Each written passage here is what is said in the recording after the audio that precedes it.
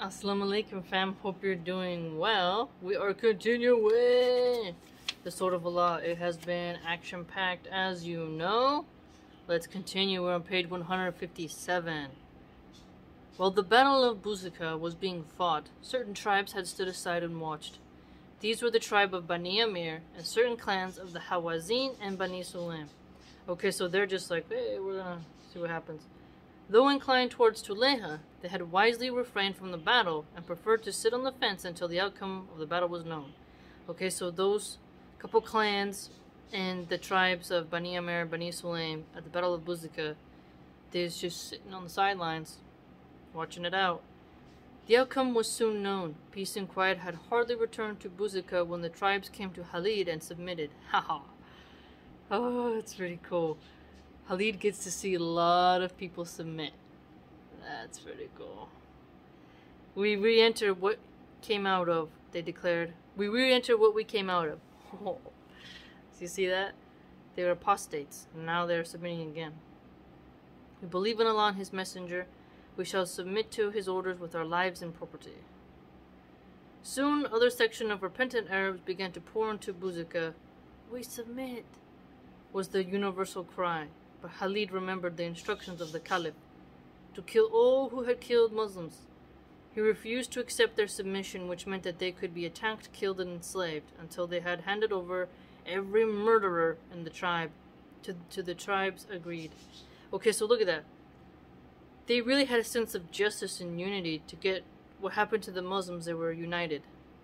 Abu Bakr told Khalid, take care of those who were once Muslims, turned apostate, killed other Muslims, and fought against us. So, look at that. Wow. Really shows you, doesn't it? All the murderers were lined up. Khalid's justice was swift. He had each murderer killed in exactly the same manner as he had employed to kill his Muslim victim. Very clever. Some were beheaded, some were burnt alive, some stoned to death.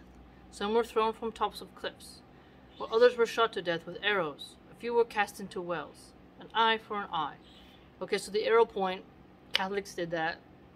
Saint Sebastian, he was shot with a bunch of arrows. He was the victim, but the Romans did that, right?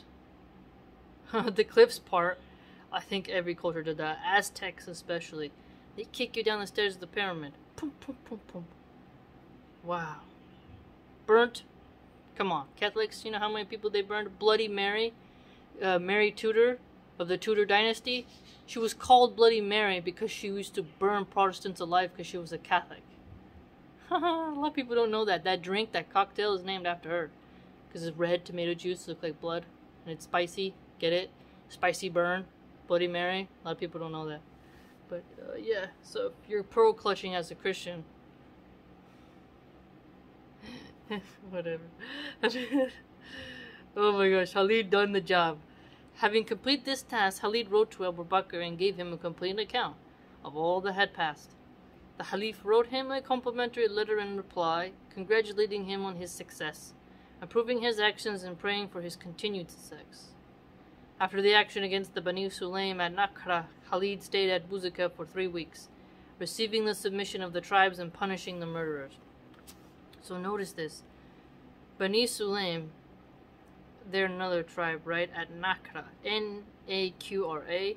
What's really great about this book is that they do give us lots of geographical locations for us to nerd out on. So Khalid is like very effective asset. He's getting the job done. He's not having any sense of fear. I mean, he's very manly. He's very strong. Very formidable. Demands and commands respect.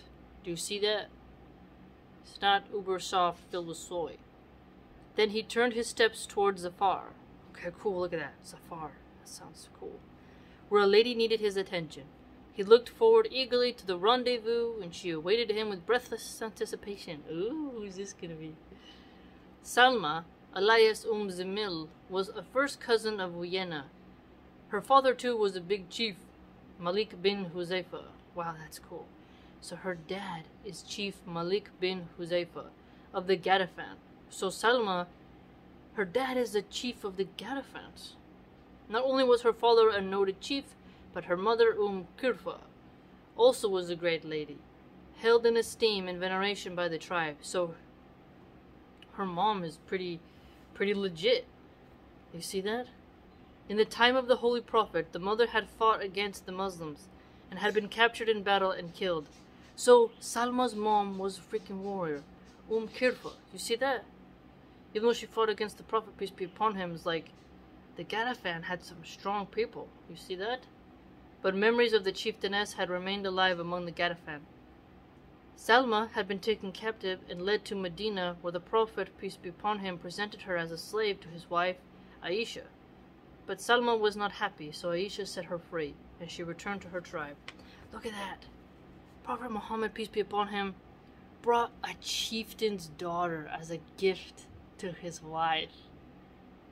Oh, if your man won't even bring you something from the store, the Prophet got a chieftain's daughter. You know, like, wow.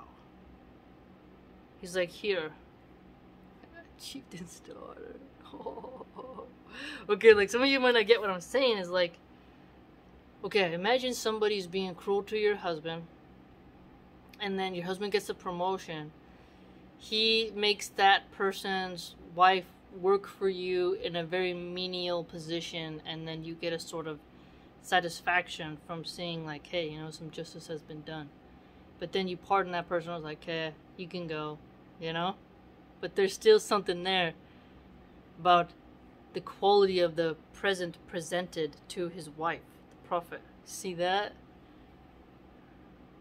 That's cool. But also, she would have been safe too, you know? Aisha's not gonna mistreat her, obviously, right? Better to be this, if you're gonna be a slave, better to be a slave of a noble person than of a degenerate. After the death of her parents, Salma rose in stature until she began to command the same respect and affection in her tribe as her mother had enjoyed. Okay, so she's back with her tribe, and now she's, you know, living out her legacy. She also would have told them too, like, hey, I was captured, but they let me go. She became, and this was unusual among the Arabs, a chief in her own right. So she was a female chief. Salma was a female chief. Wow. We're getting there, right? Her mother had owned a magnificent camel, which was now inherited by Salma. I wonder why it was magnificent. Did it run fast, or was it, like, very healthy looking? And since the daughter looked just like the mother, whenever she rode the camel, she reminded her people of the departed Grand Dame. Oh, so people were like, hey, we liked your mom, Qirfa. She was very great chieftainess of the Ghatfan, and your father, Chief Malik bin Huzeifa, is great, and you have the same camel, and you look like her. Huh, you know? Salma became one of the leaders of the Apostasy, an implacable enemy of Islam. Really? Oh, I thought it was gonna go more happy. Oh, I thought she was gonna go become a Muslim. After the Battle of Buzakha and the actions of Gamara, some of those who had lost Khalid, along with many diehards from Hawazin and the Bani Sulaim, hastened to Zafar. So you're telling me that if Aisha would have just kept her, she wouldn't have been this formidable apostasy enemy of Islam? So the... At the western edge of Sulema range, and so her Aisha's act of kindness actually cost her in the end. Oh man. At the western edge of Sulema range, and joined the army of Salma. Oh boy. Okay, so the Bani Sulaim, they're going over to Zafar, and they're gonna go join the army of Salma. Wow. She upbraided them mercilessly for their defeat and their abandonment of Uyeina. Uyeina's her first cousin, remember? And such was the awe of this lady that they took it without a murmur. Oh wow, so she commanded a presence. Look at that. With her strong hand, she whipped this motley collection into shape as a closely knit, well-organized army. And within a few days, she had become a threat to the authority of Islam. So you see that? She was smart. So she's a strong woman. She's going against Islam. But she is a chief's daughter, and she's showing it. She doesn't have to be just squishy, bishy, soft. She's present, you know? So even though she's going against the Muslims, it's almost like the Muslim women at that time would have obviously seen that there is something to these tribal women, that they are strong in another way, to the point where she can actually unify and well organize her fighting units. Think about that. Think about that. Wasn't just hold on though. She's so smart, right? Maybe she manipulated Aisha to get free. Maybe she was like, she was not happy because she's so strong. If she is able to shape military men, of course she's not going to be happy being a servant. And Aisha might have saw this and not understood maybe the risks of letting a chieftain's daughter go who has a military mind. Right? Yeah. There's a lot of complex things here, because that's a strategic person to keep an eye on. Aisha let her go, and now look what she's doing. She knew that Khalid, now free of the problem of the Buzakha, would now come to deal with her. Wow, so she knows, right? Khalid's like, hey, whoa. She eagerly awaited a clash with the sword of Allah. Look at that. So Prophet Muhammad, peace be upon him, presented her as a slave to his wife. Aisha let her go. Salma gets her mom's camel. The people of the Ghatfan see her as like, hey, you know, we have our leader back. And Qirfa is dead. Her daughter is going to be something good. And now she has made the people into a closely knit unit to go against Khalid. Wow. Khalid marched his corps from Buzakha to Zafar, where the army of Islam again came face to face with the army of disbelief. Again Khalid took initiative and attacked. But the battle proved hard. While Khalid was able to drive back the wings, he could make no progress against the center of the apostates. Okay, so here's the hole in the center. He's able to be like, hey, get out, but there's a strong center right there. The center stood firm. Here rode Salma in an armed litter atop her mother's famous camel. You know, if I was Khalid, I would have been upset a little bit. I wonder if Aisha got in trouble for that. Allah wills what he wills. But could you imagine Khalid is like, I did all these battles. Remember, they just got rid of those apostates previously, remember? The ones who did an eye for an eye for. Remember, he just got them. The Battle of Buzakha, right? He had to take out some of those people. He gets done with that and then sees Salma there when Salma was not in that position previously. Wow. And from this command post, she personally conducted the battle. Around her camel were gathered the bravest of her warriors, determined to sacrifice their lives in defense of the noble animal and its venerated rider. So Salma is deeply respected. I mean, wow. Look at that. Khalid realized that in the person of Salma lay the moral strength of the enemy force. That's true, yeah. And that as long as she survived in her litter, the battle would continue and turn into a bloodbath. She had to be eliminated. Consequently, leading a picked group of warriors, he made determined thrust towards the camel, and after some vicious sword fighting was able to get to the animal. With a few slashes, the animal was brought down, and with it fell the prize litter. Salma was killed immediately. Wow. That's smart, though. She used, like, because the symbolic emphasis there. He got some good men, penetrated through. That's almost like a mission where it's like, he doesn't know if he's going to make it out, right? That Khalid is so brave as a man that he sees a formidable chieftainess who is now on the opposite side, right? Always was, but got free because of Aisha. And he sees this because we gotta, instead of, okay, we can't move the wings, the center is strong, she's the one who keeps the morale alive, let's go straight to her, boom. And they know they could get sliced and diced, but he goes anyways. He doesn't sit down and tell everyone to be soft, you know. No, he's like, let's go, right? Wow. And he succeeds. He succeeds. Remember, he just got done with the other ones. The Buzakha, the Battle of Buzakha. Now, he's done this. He took down Salma. He's just hitting it all. Boom, boom, boom, boom. Around her sprawled the bodies of 100 of her followers who had fought to the last defense of their chief. Wow, so that's cool for her, man. She had 100 solid crew that were like, we're gonna stay here.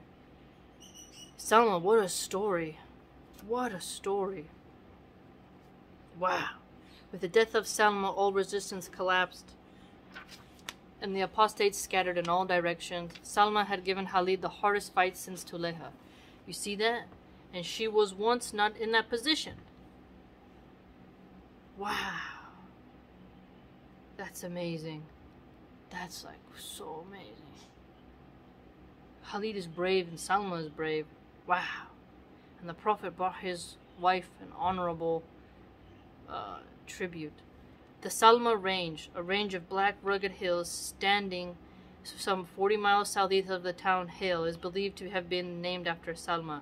Ziml, a fighting tribute to a grand lady who had the courage to stand and fight against the greatest soldier of the day, who went down fighting.